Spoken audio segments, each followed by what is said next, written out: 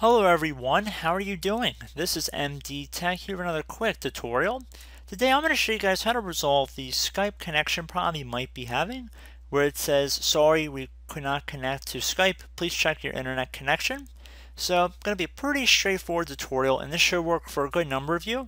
Now this will not work for everybody, but it should work for a good number of people. I do have to disclaim that because there's no one fix that'll work for every single instance of this. There's always a good chance that your internet connection is disconnected or you're not connected to the internet, in which case this tutorial will not work for you, like if you're not able to get onto Facebook or Google or whatnot. So I just want to make that pretty clear. But once we have ensured that we have an actual internet connection, what we're going to do is head to the Start menu, and you want to type in Internet Explorer. And you want to open up Internet Explorer here. And you want to go up and left click on the little gear icon right next to the smiley face. It should say Tools if you hover over it. And then you want to left click on Internet Options. So now underneath Internet Options, you want to go and left click on the Advanced tab. It should be on the far right side, so it should be pretty easy to navigate to.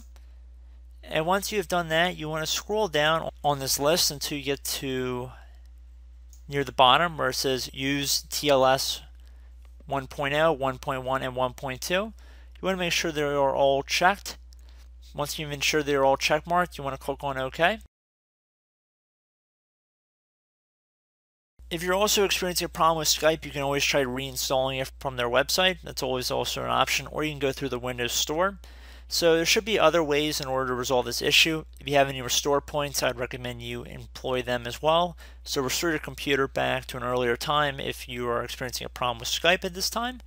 But hopefully going through Internet Options should resolve this issue. Like I said, if you do not have Internet access to begin with, obviously this will not suddenly connect you to the Internet.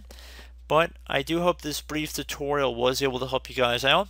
And as always, thank you for watching, and I will catch you in the next tutorial. Goodbye.